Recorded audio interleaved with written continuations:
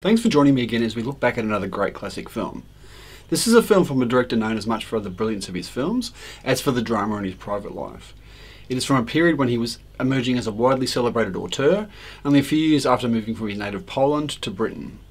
It takes on the difficult subject of mental illness, portraying it in an immersive way, and stars one of the greatest of international actresses. It is Repulsion from 1965. The film's story was developed by director Roman Polanski and Gerard Bach. They wrote an outline in Paris and set it in London, where Polanski had recently moved. It was inspired by a woman both of them knew who was later diagnosed with schizophrenia. Polanski and Bach pitched their film to numerous studios including British Line and Paramount, but they passed on the project. It was picked up by Compton Films, a small English-based studio known for making exploitation films and soft-core pornography.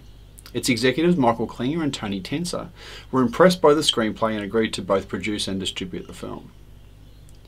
When casting, Polanski announced that the actress he required would have to be an angel with a slightly soiled halo. So it's no surprise that the pivotal role of Carol went to Catherine Deneuve, who had already worked with Roger Vadim, Jacques Demy, and would go on to work with Louis Buñuel and Francois Truffaut, often portraying beautiful women with disturbing character traits. Deneuve has been at pains to point out that she and Carol had very different personalities. The film includes a number of firsts. It is Polanski's first English language film and features the first depiction of female orgasm using only sound effects to be passed by the British Board of Film Censors. It is unusual, especially for the films of the same period, for featuring a female killer in a central role, as it explores the repulsion Carol feels about heterosexuality while being pursued by a male suitor. The film's backstory includes the suggestion that Carol's neuroses and breakdown are the result of childhood sexual abuse, and the reason her sister's boyfriend Michael greatly provokes her at the beginning of the film.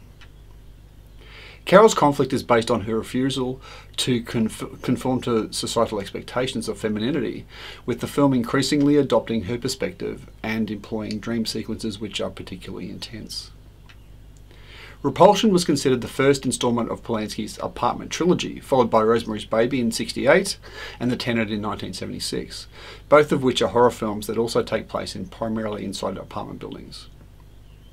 Shot on a modest budget of £65,000, exterior sequences were shot in South Kensington in London, and interiors of Carol and Helen's mansion flat shot at Twickenham Studios. To create an authentic appearance, art director Seamus Flannery and cinematographer Gilbert Taylor photographed the interiors of numerous flats shared by young women in a seedy section of South Kensington. Taylor had recently worked on Dr. Strangelove and A Hard Day's Night, and all three films benefit from his exceptional black and white cinematography. The production eventually went £30,000 over budget, partly due to Polanski's perfectionism and his tendency to do multiple reshoots. During production, tensions flared between Polanski and some of the cast because of the way he treated Yvonne Furneaux, intentionally driving someone he knew was very nice to behave more like her character, a bitch. Also, Ian Hendry, who played Michael, frequently returned after lunch, intoxicated, making filming difficult.